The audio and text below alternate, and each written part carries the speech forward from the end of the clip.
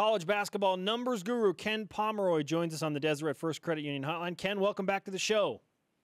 Yeah, thanks for having me on again, guys. BYU currently 56 in your latest Ken Pom ratings. They just knocked off Colorado, who was 54 in that same list. What were your observations of BYU and Colorado in person at the Marriott Center on Saturday night? Yeah, I mean, I think that was the best game that BYU has played to date. You know, the big kind of bugaboo for them so far this season has been perimeter shooting. You know, they're a little bit more the offense goes a little bit more through the post this year with Eric Mika back and playing really well. And but they've struggled from the outside. They kind of need both things, I think, working to be successful going forward. And you know, they kind of had a breakout game from the perimeter, and that was really, I think, a key reason why they were able to pull away there at the end and beat Colorado. What goes into the Ken Pom ratings? Because we've used that very heavily this season. We enjoy having a context for every game. Yeah, that was kind of the purpose behind it, was to give people some information on every team. Obviously, Division I basketball is a huge universe, a little bit different than football. You know, there's 350 teams, so there's a lot of teams you play that you don't really know a lot about, even if you're a hardcore fan. But what goes into it is just looking, the ratings themselves look at points scored per possession, points allowed per possession, adjust that for who you played, the quality of opponent, where the game was played, when it was played.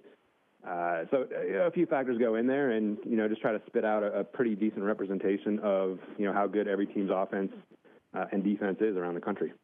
What was the most surprising stat from BYU in Saturday night's win versus Colorado? I know you already referenced the three-point shooting. Was there anything else that really stood out? Well, I mean, to me, Stephen Bayo getting 21 minutes, that was probably the most surprising thing. He played, I think, 20 minutes total up to that point. So, it's even, I know we're not too far into the season, but, it's not like he's been hurt or anything. He's been available and, just hasn't gotten the call. But obviously, Dave Rose saw some need to get him in there and get some more depth at the guard position, and it worked out pretty well. He played well, and I think his ability to both defend and make the occasional three-point shot, as he did in the second half on Saturday night, is going to serve the Cougars pretty well. We're about a third of the way through the regular season, 10 of 31 games for BYU. Is there enough data to begin to say what you can expect from a given team like a BYU moving forward? Yeah, we're getting to the point where for most teams, we know pretty much who they are. That's not to say that, teams can't improve, or, there will be a handful of teams that look a lot different in March than they do right now. But for the most part, you're locked in. Like, we know BYU's not on that plane with Gonzaga and St. Mary's. They're a step below. How far below is, still to be determined, I guess you could say. Are they good enough to pick those teams off at home, or are they not? I mean, that's what we'll learn in the next few weeks. BYU will play St. Mary's and Gonzaga at least 4 times, maybe one more time in the West Coast Conference Tournament in Vegas in early March. Statistically speaking, how many of those games will BYU win, Ken? Well, let's put it this way. I have them projected right now to go 13-5 in conference play. So obviously 4 games against those 2 teams, and then a bunch of games against the bottom feeders of the conference, of which there are far too many, for a team in BYU's circumstance who needs quality wins. But, if you can just do the math there, they're probably going to lose 3 out of 4. I think an optimistic viewpoint would be, split those 4 games, go 2-2, and, maybe only lose 1 to the rest of the conference, and, now you're 15-3, and now you're in play for an at-large bid. But if I had to predict, I'd say they probably get one of the 2 at home, lose both on the road. I mean, I think that's what you'd expect at this point. With those projections, that makes the Illinois game big, because BYU probably needs that one on its resume. You have a 47% chance of BYU winning, so close to 50, and a 1-point margin of loss there. This Illinois game ends up being a pretty big game for the Cougars Saturday. Yeah, it's huge. I mean, the Colorado game, you had to figure that was a must-win. In the Illinois game, probably a must-win as well. I mean, not in the literal sense. We could concoct a scenario where they lose that game and they win the rest of their games. And, if that happened, obviously they would, get a tournament bid and get a pretty good seed. But, I mean, realistically, knowing who the Cougars are, they're not going to run the table in conference play. So, yeah, they really need that Illinois game pretty badly. It's a tough one, too, because, as you said, it's basically a toss-up game. Illinois hasn't really played that well. I mean, they're probably headed for, bottom third of the Big Ten finish. They don't look like an at-large team at this point.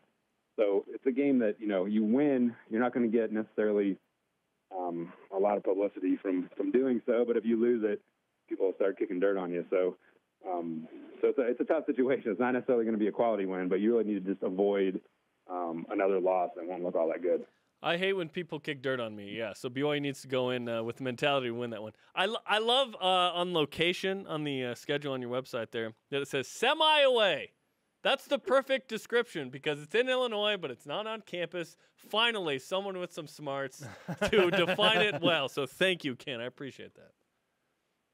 Yeah, absolutely. It's I think the NCAA actually will treat that game as a neutral game for purposes of the RPI, but clearly Illinois has some sort of advantage there. Obviously, it's not a home game, but they'll have a few fans of that game, I'm sure. Was BYU, let's see, semi-away for, let's see, Utah State? No, that's just straight up neutral. Yeah. Because it's neutral for Utah State. Is that why it's not semi-away? Exactly, yeah. Kind of a halfway point there for the two schools. So, you have to look at both participants, obviously. And in the case of playing in Chicago, obviously, Illinois has quite a shorter trip than BYU does. Ken, no surprise, the top three in the West Coast Conference go as follows: Gonzaga, St. Mary's, and then BYU. Who's the fourth best team in the WCC that could give the top three some problems this year? Oh, man, do I have to pick? It's a bad year for the rest of the conference. I mean, that's the thing. Every year going in, the other 7 teams are not going to be all that good, but in years past, there's at least been like one or two that are kind of like you're kind of hopeful. Maybe they can, be all right, and it won't be a bad loss if you lose to them. But this year, man, I mean, the rest of the conference, obviously a lot of rebuilding jobs there, some coaching changes.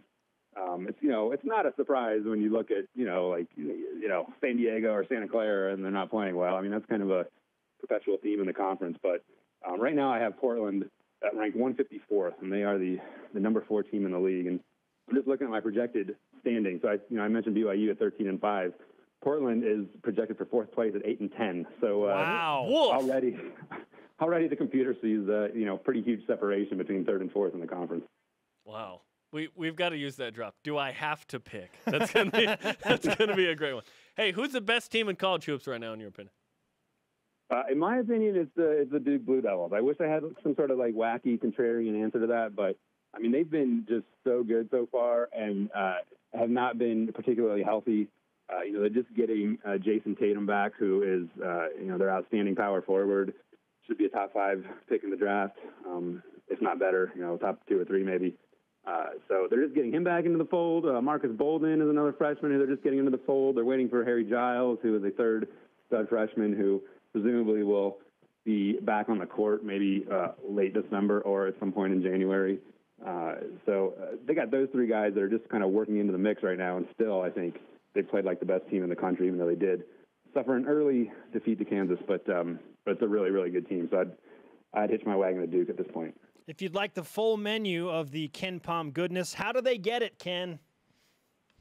Pretty easy. Just go to kenpom.com and click the old subscribe button. It's $20 in the next 12 months. You get all sorts of statistical goodies if you're into that sort of thing. Great stuff. We appreciate the time, my friend. All right. Thanks for having me on, fellas. Ken Pomeroy on the Deseret First Credit Union Hotline. Deseret First, your values, your timeline, your financial future.